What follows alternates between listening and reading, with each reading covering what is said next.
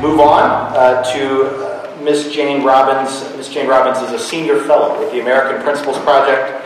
Jane is an attorney and in D.C., and in that position she has crafted federal and state legislation designed to restore the constitutional autonomy of states and parents in education policy and to protect the rights of religious freedom and conscience.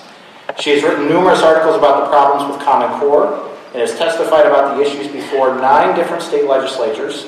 She is a graduate of Clemson University and the Harvard Law School. Give a Buckeye welcome to Jane Robbins.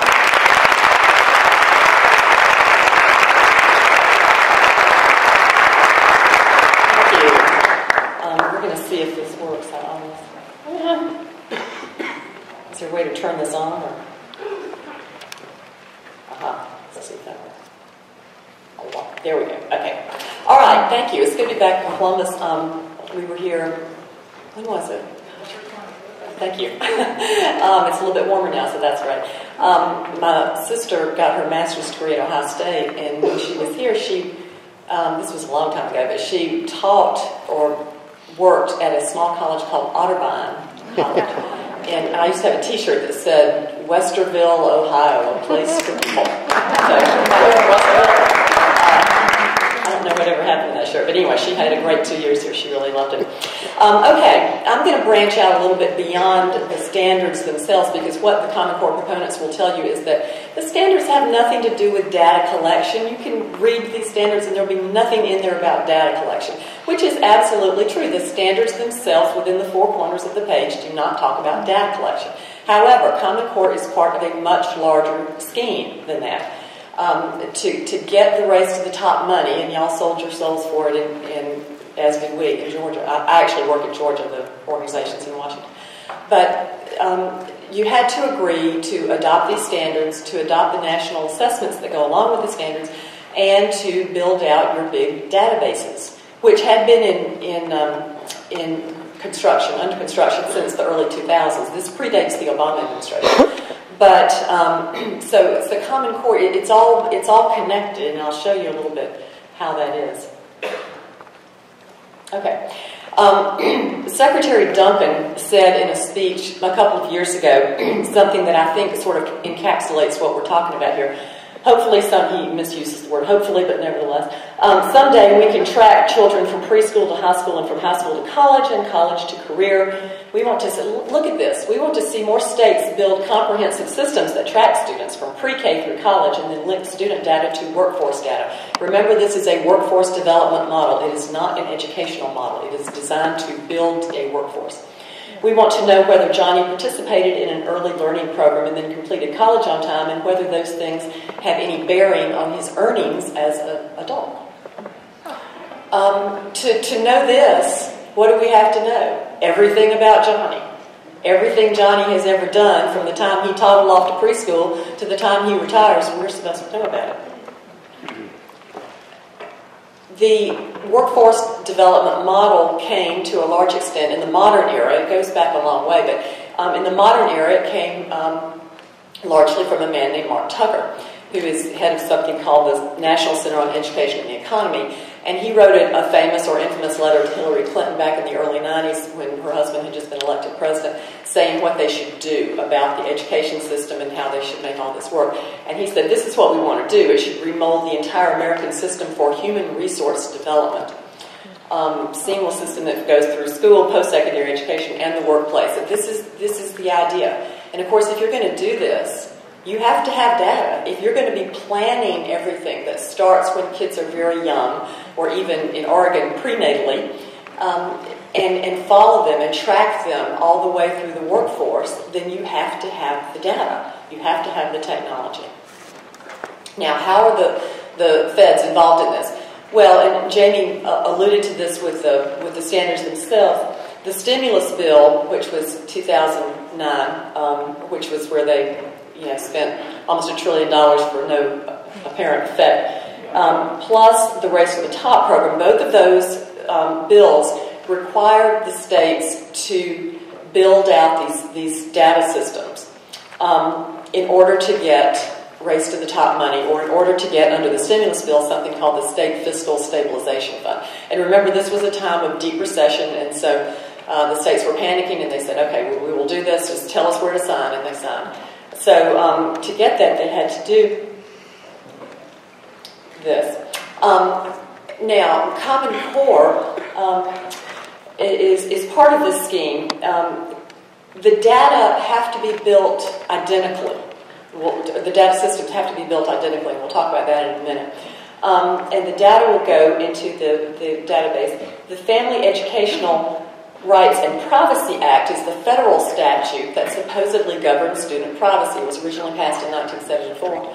And it did protect student privacy to some extent until 2 years ago in January, when the Obama administration gutted it by regulation, not by statute. They didn't get Congress to pass it. They passed a regulation and promulgated a regulation that gutted the statute. And now under FERPA, without getting into all the details of it, now under FERPA, you can, whether it's the Department of Education, U.S. Department, whether it's the State Department of Education, any of those people, they can share personally identifiable student data with literally anyone in the world as long as they say the right words. They have to say this is in connection with an audit or evaluation of an education program. I can make anything sound like it's an audit or evaluation of an education program.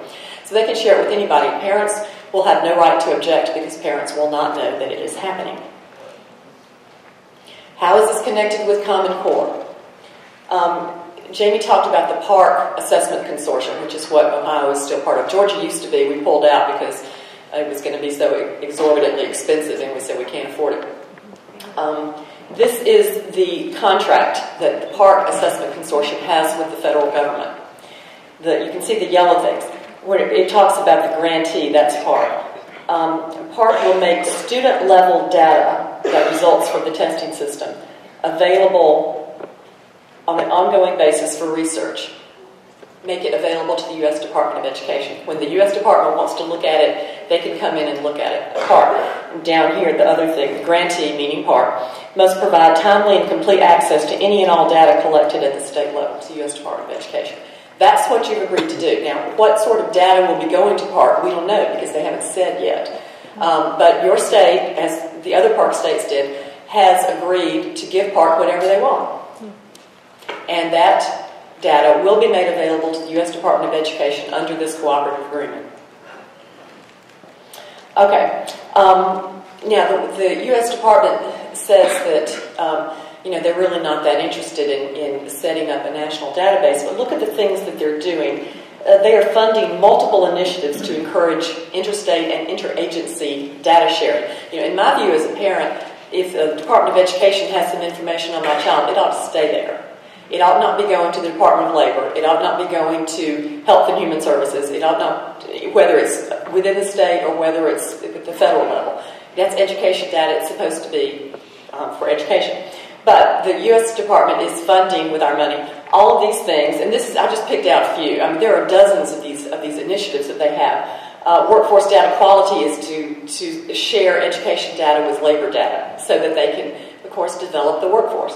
Common education data standards is to get the states to all use the same data standards so they can share it. Digital passport is for kids who move across state lines. Assessment interoperability framework is so they can share things about assessments across state lines. Now, what kinds of data are we talking about?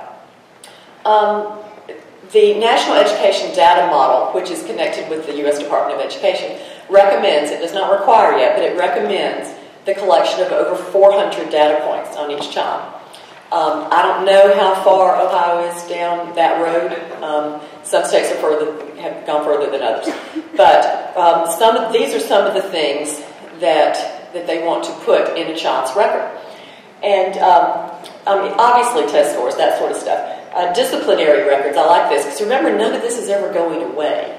If your child has a rough 6th grade year and gets suspended for a couple of days, well, it's going to be there forever. And it's the end of the clean slate, because if the child moves to a different school, in their view, everybody at that school now should be able to see everything the child has ever done. So, I personally know people in my very own family who were awfully glad they had a clean slate when they went to a new school. But that's going to be gone. So now they want to see everything that's ever happened, and it will stay there forever. And so all these things Some states collect Social Security numbers and use them routinely as identifiers. They're not supposed to, but they have a system based on the Social Security numbers. Sources of income, life insurance, I mean, all this stuff. It just goes on and on and on. Everything they can think of, they put in there. And the states are expected, they're not required yet, but they are expected to build out towards that. Now, one thing that they're telling us, I wonder if yeah, okay, we'll get that in a second. One thing that they tell us is that we don't have to worry about this because all of this data will be anonymized, right? You're so cynical. You can try. Yeah. Every time I say that, especially people in the audience who work in the technology area, just laugh. You can't anonymize it. And there's a very good law review article written by Paul Ong who talks about the problems with anonymization. And he says that utility and privacy of data are goals that are at war with one another. If the data are useful, they cannot be anonymized. You cannot protect anonymization because the more data points you have, the more you can data match. And you can, if you know the kid's date of birth, you don't know his name, but then you know other things such as whether he has an IEP or whether he's on free lunch or or what grade is he in. And there are all sorts of examples in the education world of where they have been able to data match and identify kids with upwards of 80, 85, 90%, 100% accuracy. And if you're collecting 400 or anywhere close to 400 data points, data matching is not a problem. Okay. There we go. Okay. Now I mentioned that under to get money into the state fiscal stabilization fund, the states had to agree to build their data systems identically. They have to follow these 12 elements of this other act that was passed some time ago. So now, why would they be doing that? Why do they require that the state data systems all be the same? Well, we'll find, here we go. Because there is a federal statute that prohibits the federal government from maintaining a national student database. Is it starting to make sense? If you've got identical databases in all 57 states, you can share them. And presto, you have a national student database.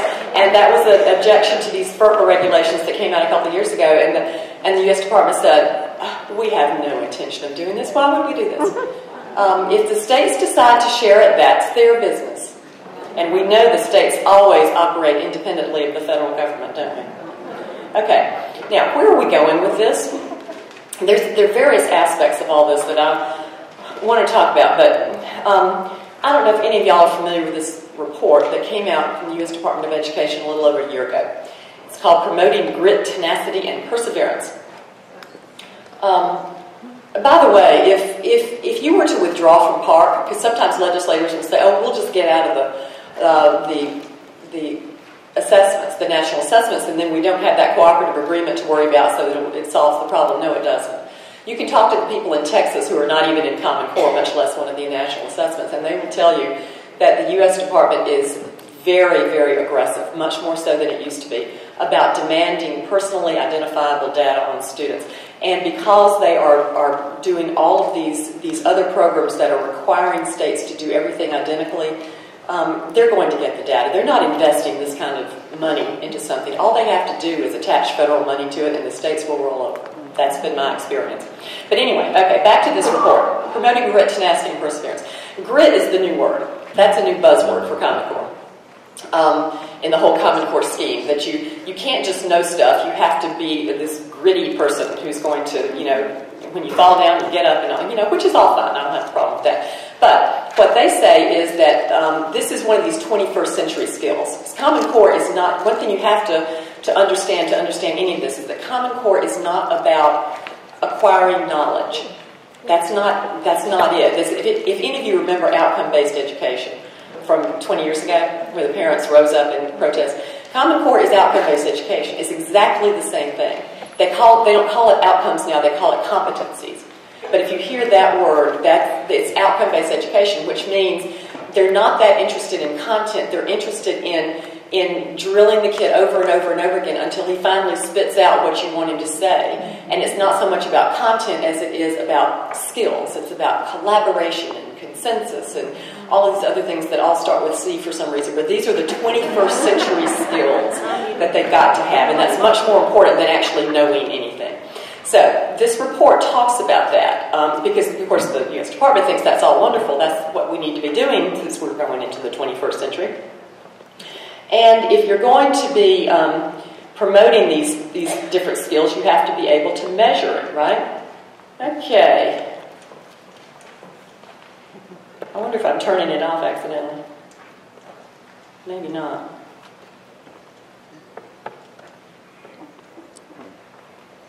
Aha. Okay.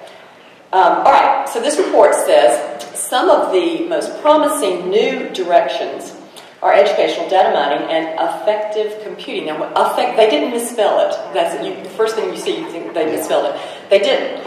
Affective doesn't. Well, okay. We'll talk about what affective means. This is what affective means. Discrete emotions, particularly relevant to reactions to challenge, such as interest, frustration, anxiety, and boredom, may be measured through analysis of facial expressions, EEG brainwave patterns, skin conductance, heart rate variability, posture, and eye tracking. And in case you wonder how would one do that, on page 44 of this report, sometimes I have people in the audience who will yell out, page 44, and I say, yes, you've read the report. They put these helpful pictures on there. A facial expression camera, posture analysis, pressure mouse, I guess if you're stressed over your test or whatever, you're grasping the mouse. Wireless skin conductance sensor. And these are pictures that they put on there to tell you what it's going to look like. And it looks like we're going to, okay. Now, am I saying that once the PARC test goes into effect, because it hasn't gone into effect yet, I mean, you may be in, trials or something right now, pilot things, but the test itself has not gone into effect. Am I saying that once that happens that your kids are going to be hooked up to these things? No. That's not what I'm saying. What I am saying, because that's obviously not going to happen, but at least not for now. What I'm saying is that it is very important for you as parents, as citizens, as Americans, to understand the mindset of the people who are running this show.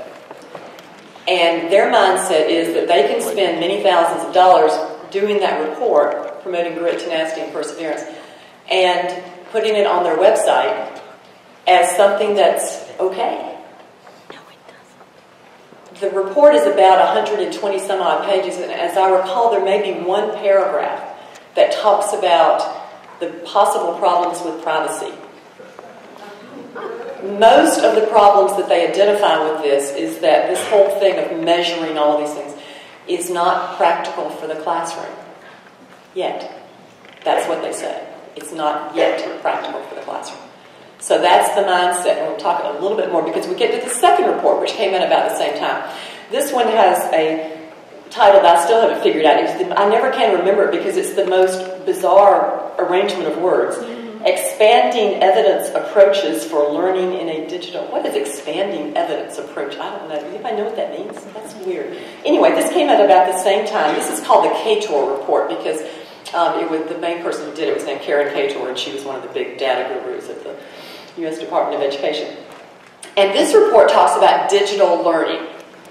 Now, when we're talking about digital learning, I'm not talking about, when there's a great professor who is going to teach a course in something or other, or another really good teacher who's going to teach German and your school doesn't offer German so the kids can go online and learn the German.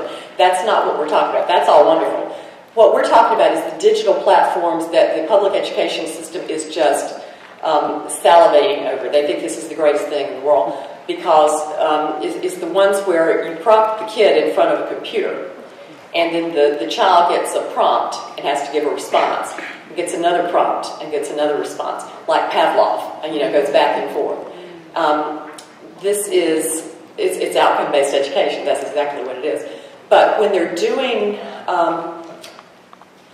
that sort of interaction in those digital platforms, this is what happens, and that's what this report is about. The new digital learning resources are sophisticated systems capable of collecting large amounts of fine-grained data.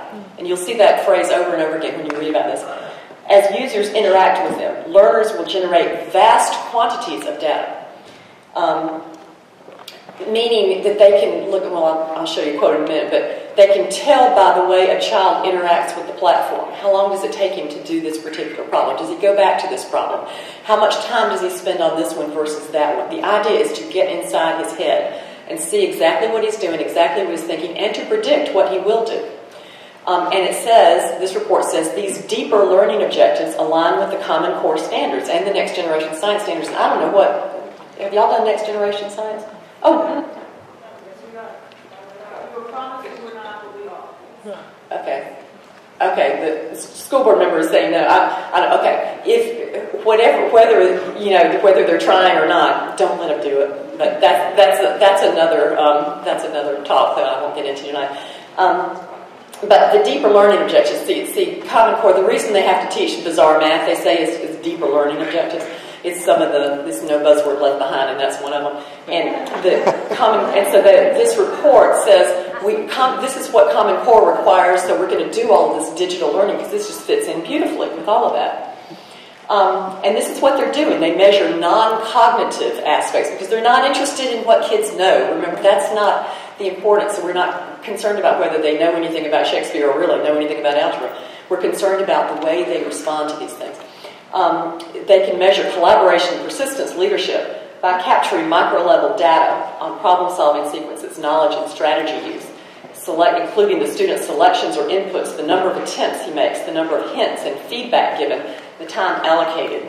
It is just generating enormous quantities of data.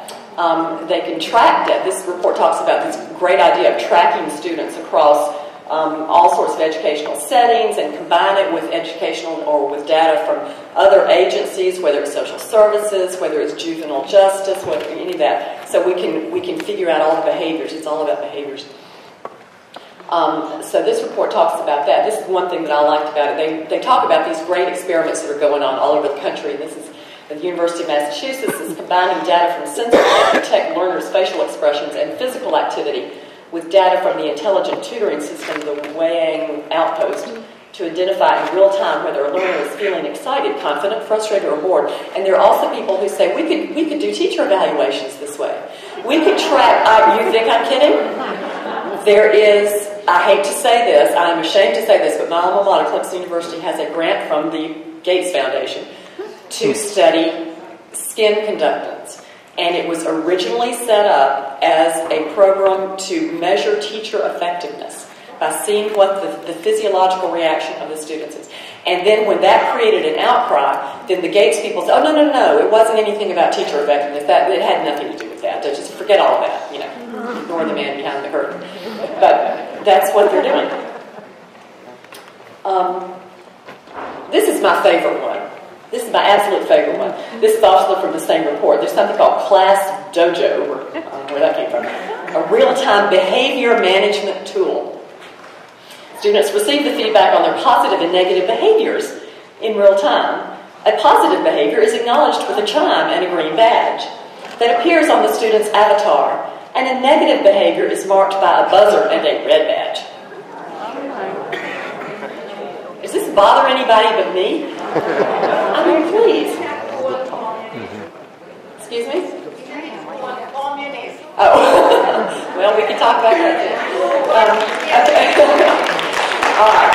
The last thing that I wanted to mention, okay, so that's where the digital stuff is going, and you will see every Chamber of Commerce meeting that talks about education bringing in all of these digital education companies saying, look, we can transform education. Anytime you hear the word transform, high the silver, because they're thinking about a transformation that's real different from the one that you're thinking about. Now, I just wanted to mention this because this has come up a lot in Georgia because they killed our bill, our student privacy bill. A lot of schools, and I don't know how much this is happening in Ohio, but I imagine it is, are getting offers from Google, and maybe from Microsoft as well, I don't know the other places, to let them have this free stuff, these free education apps. You can use their documents, you can use Google Docs, you can use the email and all this stuff, and they give it to the schools free, and they say, isn't this great? We're getting all of this free stuff. How's Google giving you free stuff? One reason, the less disturbing reason, is that it gets students used to using Google. So, when eventually they become Google customers just because that's what they know. Okay, well, fine. But the other reason is that they're scanning it. They're scanning every email, they're scanning everything they get from every student, and they're using it for their targeted advertising. We all know that happens if you have a Gmail account. Every time you send an email, then you get all these little things that pop up about whatever you said in the email, which is really spooky. But they're doing that with student emails as well. And they claim that, Google says, Google's being sued right now in California over this. And they say, well, and they admit now that even in their apps for education that they're doing that as well, but they say, well, the schools understand that, and the schools have given us permission, and it's the school's responsibility to get permission from the parents and to let them know that this is going on. Maybe so. How many of y'all have been told that this is what they're doing? And maybe the schools are supposed to be getting permission, but most students, and all you hear, all the parents hear is, look at this generous corporate donor that has given us all of this free stuff, right? So this is going on as well. This was also from the same article. They're believing that Google's using the emails as well as students' internet searches and other information to create online profiles of students that could haunt them for years, especially when we know that there are people out there at the highest levels of government who are looking at what people do and maybe auditing them because of what they do. No, it wouldn't happen. Can't happen here. This is from Eric Schmidt, who's the head honcho at Google. With your permission, you give us more information about you, about your friends, and we can improve the quality of our searches. We don't need you to type it all. We know where you are. We know where you've been. We can more or less know what you're thinking about. And the U.S. Department of Education says that's what we want. We want to know what the students are thinking. A couple of years ago, there was a conference in Washington, I'm at the end now, that was at the U.S. Department of Education. It was called Datapalooza. By the way, it was moderated by a guy who was the Chief Technology Officer. He's now the Chief Technology Officer of the White House. Before that, he was the technology guy at the Department of Health and Human Services. I mean, you really can't make this stuff up, right? So he was his name is Todd Park, but he was the moderator. But anyway, they brought in all these digital education guys to come in, and one of them was named Sean Bays from eScholar. I bet a lot of schools in Ohio are using eScholar as well. And he says, we collect billions of records of data. We're pulling data from everywhere, tens of thousands of places. He's talking about that fine-grained data. Common Core is the glue that ties everything together. Why is that? Because Common Core is outcome-based education. It is the way they're going to get the digital platforms into the schools because they go so well with these outcome-based standards. That's what's going on. So, I'm at the end of my time now, so just wanted to let you know sort of what the lay of the land is, and when someone tells you that Common Core has absolutely nothing to do with data collection or data sharing. Somebody wanted to know, well, because opt-out is becoming a huge thing, and can you opt out of giving this data? And my evasive answer is that I don't know what Ohio law says about opt-out. What most states say is nothing, because it never really occurred to the people who wrote these laws and the people who wrote No Child Left Behind and who wrote all these other federal laws. It never really occurred to them that parents would not be sheep and just roll over and do whatever they're told. I would say, if it were my child, my children, it's easy for me to say because my kids are older and not in school anymore, but when they ask for the intrusive stuff and not the digital learning stuff, and I would say, I would like to opt my child out of the digital learning. But as far as giving them information about all, those 400 data points, I would say, no. Why do you need it? And show me where you need it, and show me where the statute is that says that you get it. Otherwise, I would opt out and make them.